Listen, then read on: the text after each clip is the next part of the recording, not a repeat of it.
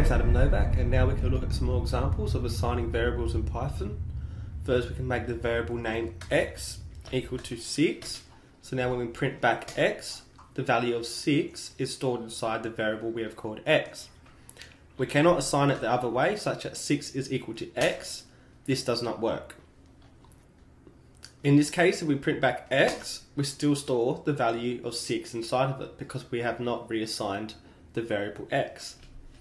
We can reassign a value to x such that we make x equal to 2. So now when we print back x, we get 2. X can also now change the type of variable, so now it's equal to 0.5. So x is now equal to a floating point. We can also make x equal to a string. So when we print back x, we get well done. Another useful operation is multiple assignment. We can do this in two ways. Let's say they're all equal to the same thing, such as a, b, and c are all equal to 12. When we print back a, b, or c, we get 12. We can reassign a to 14, so a is 14, b is 12, c is still 12.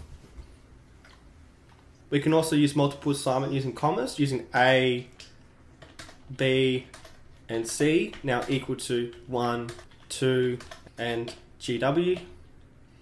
So we print back A, we get 1, B, we get 2, C, we get GW. Remembering this does not work in the opposite way. GW, 2, and 1 cannot be equal to C, B, and A. So in this case we still have A, B, and C storing their values. X still stores well done. We can delete the values such that we use delete, then X. So now x, we see that there's a name error. This means that x has not been defined and there's no value associated with the variable x. We can reassign it such that x is equal to 5, so now x is 5.